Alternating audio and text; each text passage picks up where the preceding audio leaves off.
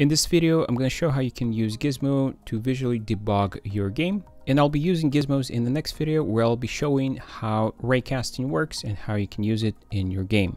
I have a simple scene set up here. So let's create our script, and I'll be using Script Machine for this because it's going to be easier to see all the options that are available.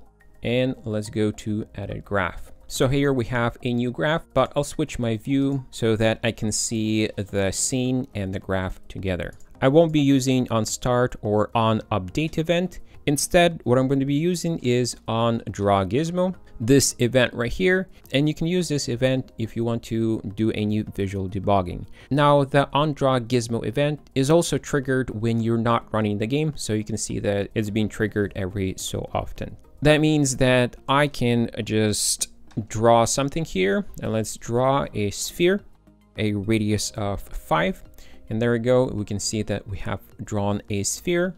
The game is actually not running right now, but we can see the gizmos being drawn here. Now, there's different things you can draw, but I'll be using wireframe shapes. So wireframe sphere. If I set it to 1, and let's position the sphere to be at our position. So let's get position. If we set the center to the position of our cube, you can see that our sphere is around the cube now. We can also change the color of our object, and we can do that by setting Gizmo color.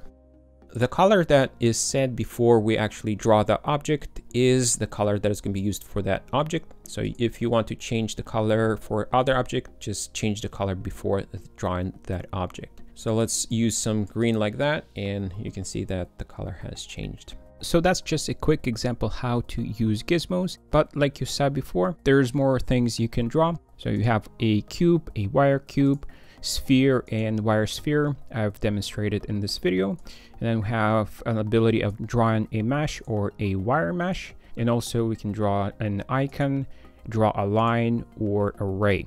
And you'll see me use some of these in the next video where I'll be demonstrating how to use raycasting.